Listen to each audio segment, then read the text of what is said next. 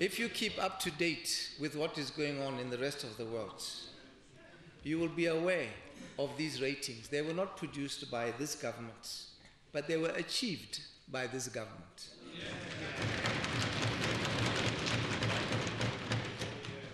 Notwithstanding such accolades, we cannot afford to be complacent, but must rather recognize the need for further improvement as well as constant vigilance to uphold our status as a global benchmark of good governance. To this effect, the Governance, Safety and Security thematic working groups held a series of meetings to deliberate on NDP 11 national priorities. Among the critical priorities they identified was the need to deal with emerging world trends of terrorism, human trafficking, and cybercrime. Additionally, money laundering, border security, internal and transnational organized crime, fraud, aviation security, and diamond security were some of the additional emerging security threats. To address these and other challenges which are emerging around the world, the government has decided to develop a new national security strategy as a critical NDP 11 milestone.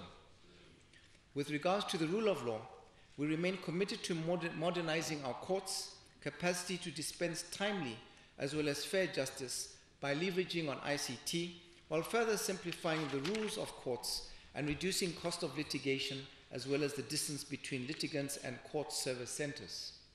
The development of a new sentencing policy encompassing alternatives to imprisonment is near completion and should also soon be brought to Parliament. The Legal Aid Project, which commenced in April of 2011, currently operates from the Attorney General's chambers in Gaborone and Francistown. Plans are underway for the further delivery of services in Maun, Zabong, and Kasani. Legal aid services are available to citizens in respect of a wide variety of civil lawsuits. The demand for these services has steadily increased. As of May this year, almost 12,000 applications for legal aid had been received in Gaborone and Francistown. Madam Speaker, our courts, through the various judicial reforms, have managed to reduce the waiting period for completion of cases. In this respect, the period under review has seen the introduction of new magistrates' courts in Bobonong, with 3 additional courts coming up this financial year in Nata, Shakawe, and Kang. In Kanye, the construction of a new courthouse will commence this year, while the Broadhurst Magistrates' Court is being expanded. The judiciary has also continued in its efforts to bring justice closer to people through the introduction of initiatives such as mobile traffic courts. Special courts for stock theft, maintenance, small claims, and traffic have proved very effective. Resources permitting, it is our intention to roll out these courts to all districts. The Directorate of Public Prosecutions continues to discharge its mandate of prosecuting criminal cases in all common law courts of Botswana on behalf of the people of Botswana. In the year 2014-15, the Directorate achieved 86% success rate for all the cases that had been tried in court. This high mark has been achieved despite such challenges as a shortage of skilled manpower. Madam Speaker, turning to the BDF, government continues to resource the Botswana Defence Force to enable it to be in a state of readiness for any defence-related contemporary threats that may threaten the territorial integrity, sovereignty, and our national interests.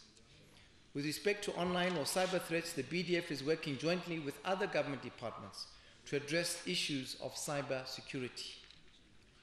With respect to the protection of our flora and fauna, the BDF will continue to collaborate with other governments and non-government stakeholders to minimize incidents of poaching.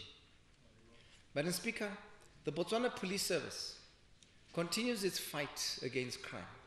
To this end, there is a continuous review and revision of legal frameworks, policing policies and procedures, resourcing and competencies to make them relevant to the changing public safety and protection challenges. As a result of such reviews, a number of laws were enacted, including the Counter-Terrorism Act, the Proceeds and Instruments of Crime Act, the For Scenic Procedures Act, and Anti-Human Trafficking Act. The crime-fighting efforts of the police service rely heavily on tried and tested policing methods that include integration of visible policing, intelligence gathering, as well as a strong public engagement program to mobilize support for crime prevention initiatives. To this end, there's been a significant improvement over time in the incidence of violent and serious crimes. Rapid technological development has had a serious impact in policing the world over. Crimes involving digital computers, digital networks, and/or material stored in digital form continue to pose the greatest challenge to modern policing. The modernization of the Botswana Police Service has therefore become a priority for this government. To that end, Botswana Police Service is in the process in a drive to inculcate the use of technology in its business processes in order to improve effectiveness and efficiency in its service delivery. The police service is at an advanced stage in the process of introducing a Safer City program in order to build capabilities for policing the city of Gaborone by means of closed-circuit television technology.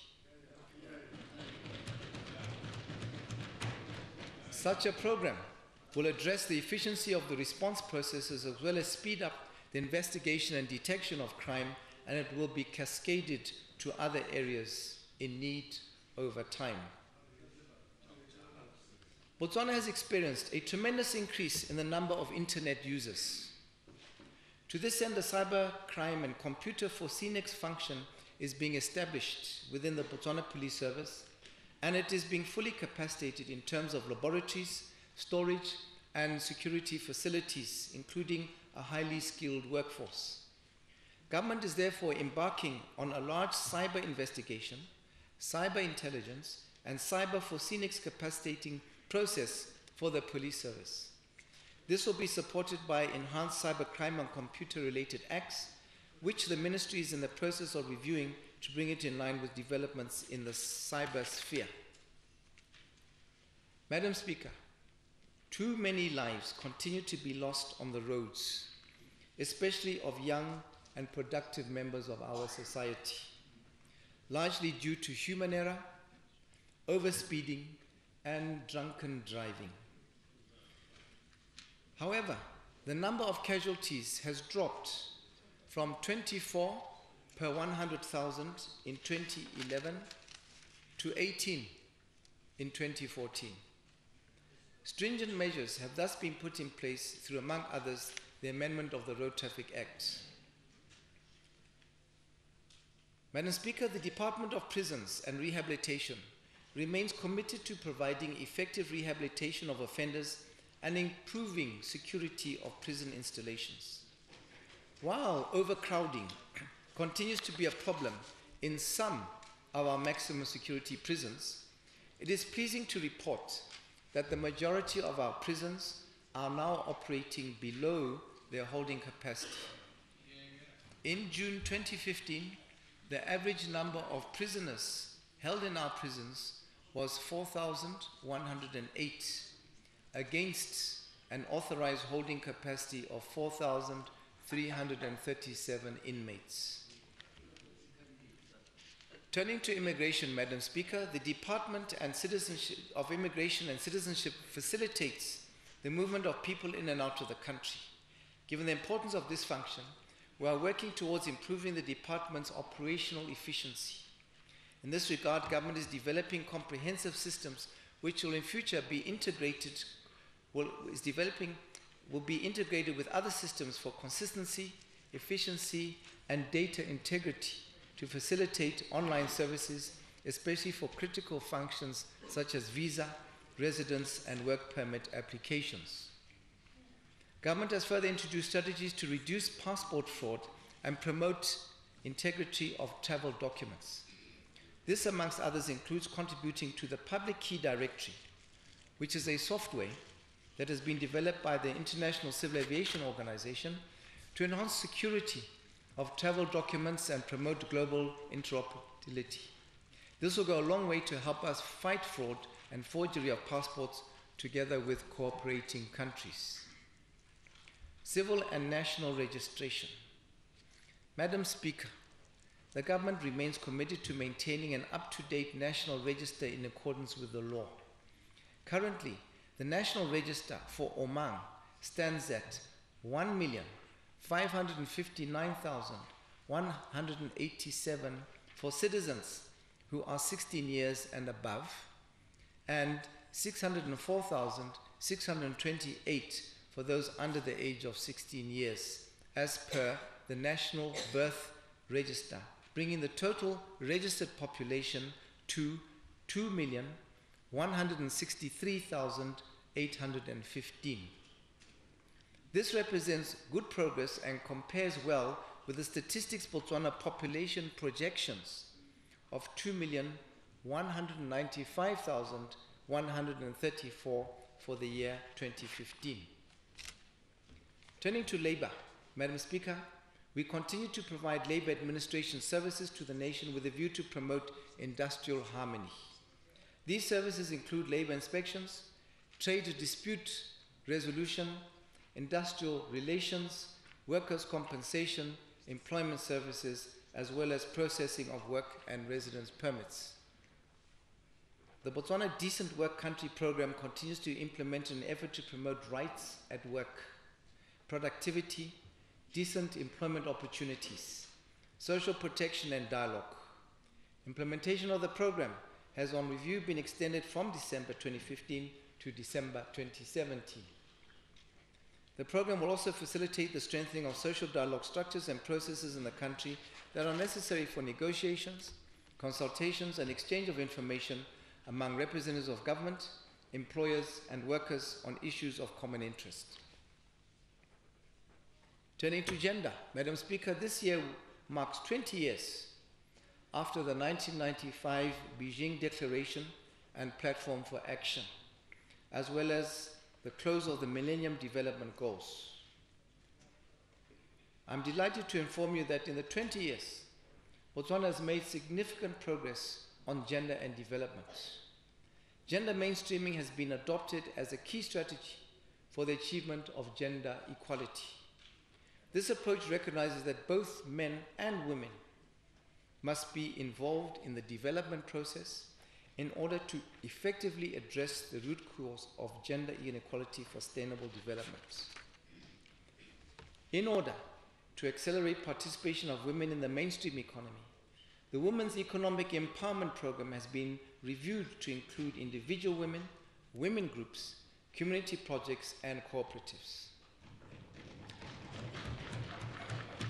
Regarding the elimination and prevention of gender-based violence, we have adopted as government a national gender-based violence strategy 2014 to the year 2020, which outlines the multi-sectoral and multi-pronged approach.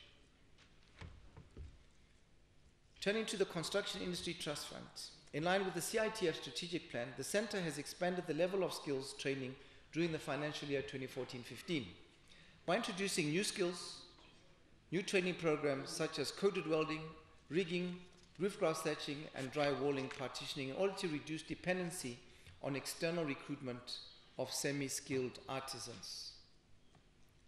On poverty eradication, Madam Speaker, our commitment to the eradication of abject poverty is reflected in our annual budget allocation of 160 million pula since 2012. The poverty eradication strategy is now in place to better guide the program's progress, while government has committed itself to removing the current project backlog by the end of this year. Progress has been made in the development of a locally produced Kalahari called the Kalahari Sand Building Block, with the first depot that will make these bricks being established in Tsabong. We have designated 4 additional locations for the establishment of fully fledged depots under the poverty eradication program. We therefore encourage Botswana to seize the business opportunities afforded by this technology. We have also identified land in Hansi, part of the Central District, Francistown, and other areas where boreholes will be drilled and equipped for beneficiaries to engage in horticulture production either as groups or cooperatives. Well, we are also embarking on grey water harvesting to address the issue of shortage of water for horticulture and fish farming. Let me reiterate here that poverty eradication is an ethical, social, and economic imperative of our government. We need every citizen and our development partners to join us in this war against poverty. The nation is assured that the rollout of the program is being fast-tracked to meet the set targets. Under social welfare, Madam Speaker, government is committed to continue provision of social protection services to different categories of people in order to have dignified and improved standards of living. These people who are mostly vulnerable to economic conditions are supported through our well-known programs. During the 2015-16 financial year, financial resources to the sum of 1.2 billion pula have been approved to finance these programs. As of June of this year, the government was supporting 32,860 destitute persons, 102,492 old age pensioners, 1,986 World War II veterans, 1,229 community home-based care patients, 32,803 orphans and vulnerable children. And from April this year, we also increased the cash allowances. We have also introduced a disability allowance during the current financial year, Madam Speaker. In this regard, payments started in August of this year, with those who have so far been identified as qualifying for allowance, which is paid to people with severe disabilities to help cushion their effects. The identification of additional qualified recipients is ongoing. We have also concluded the consultations on the review of the revised national policy on disabilities, which is to be presented to this session of Parliament. The policy will guide the implementation of disability services, including access to education, development of sport and sporting facilities, affirmative action, and the employment and general economic empowerment of people living with disability. Since the approval of the Affirmative Action Framework for Remote Area Communities, together with its 10-year implementation plan in 2014, the number of people employed in the sector in rural area communities has significantly increased. Madam Speaker, the budget for the Ipelering program was increased from 580 million pula or thereabout in 2014-15 financial year to 635 million pula, partially due to the increase in the wage rate for beneficiaries. Funds allocated for this program also support various initiatives such as crime prevention volunteers and special constables under the Botswana Police Service, wildlife volunteers, and for the 100 Monuments project. Additional Ipelering projects include environmental cleanliness, minor construction, and maintenance of infrastructure. The monthly targeted beneficiaries are 64,191 people. Turning to housing, Madam Speaker, government continues to recognize access to adequate shelter as a basic need and a prerequisite for national socio-economic development. We shall therefore continue to ensure implementation of the national housing policy, as well as come up with new initiatives geared towards uplifting the status of housing for both public officers and the general public. In recent years, the provision of public housing has been outpaced by demand. To pick up the pace, and as part of the economic stimulus program, we have decided to accelerate the construction of 4,481 residences in various programs, which include the Shah Turnkey Project, public housing, installment purchase scheme housing, youth housing, home improvement, public officers housing initiative, and third-party housing. We are also finalizing the public officers housing scheme guidelines. The low-income housing program will continue to focus on three components of the Shah home improvement, turnkey development scheme, and integrated poverty alleviation and housing scheme. Government has increased the maximum income threshold to the low income housing program to 52,000 pula for both the Shah Home Improvement and Turkey Development Scheme. We have also further increased individual households' maximum loans entitlement from 45,000 pula to 60,000 pula for the Shah Home Improvement, and from 60,000 pula to 90,000 pula for the Turnkey Development Scheme, effective from April this year. The government has funded a total of 4,017 projects for Shah Home Improvement. Of these, a total of 3,155 have been completed, whilst the other 162 are at various stages of construction. We have also funded 3,151 projects under the Turnkey Development Scheme, of which 2,291 have been completed. The Integrated Poverty Alleviation and Housing Scheme and District Housing Scheme are also assisting less privileged Botswana to break out of poverty. It is pleasing to note that the government's efforts to provide shelter for low-income and destitute people is being augmented by non-government institutions and individuals. In this context, I'm further pleased to report that over 500 residences have now been built through the Presidential Housing Appeal for the Needy, bringing us close to our target of 600 houses to have been built by the end of this year. Here, I would like to take the opportunity to thank all those who have generously devoted their time as well as their financial resources to this initiative. Turning to health, thank you.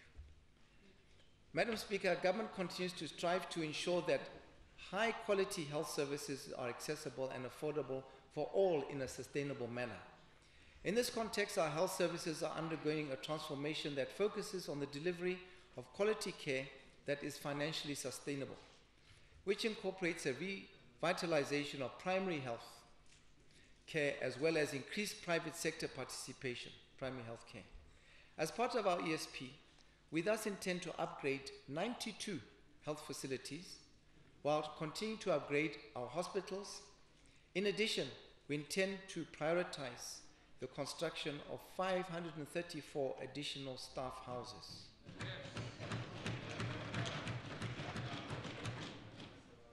Our commitment to access to health for all is further reflected in expansion of operation hours in clinics from 8 to 24 hours. Since 2014, 9 more facilities have now expanded operating hours, bringing the total number to 48. Over the past 5 years, the health sector has performed relatively well on the health-related Millennium Development Goals through comprehensively funded programs and interventions. Botswana is on track to achieving its MDG 4 target of reducing infant and under 5 mortality. This government continues to introduce immunization campaigns, such as the recent national rollout of human papilloma virus vaccine, HPV, for girls to prevent cervical cancer. Plans are also underway to introduce inactivated polio vaccine, which is safer and eliminates the risks from earlier vaccines. And this will be followed by the introduction of measles rubella vaccine in 2016. The child mortality rate has likewise been reduced from 70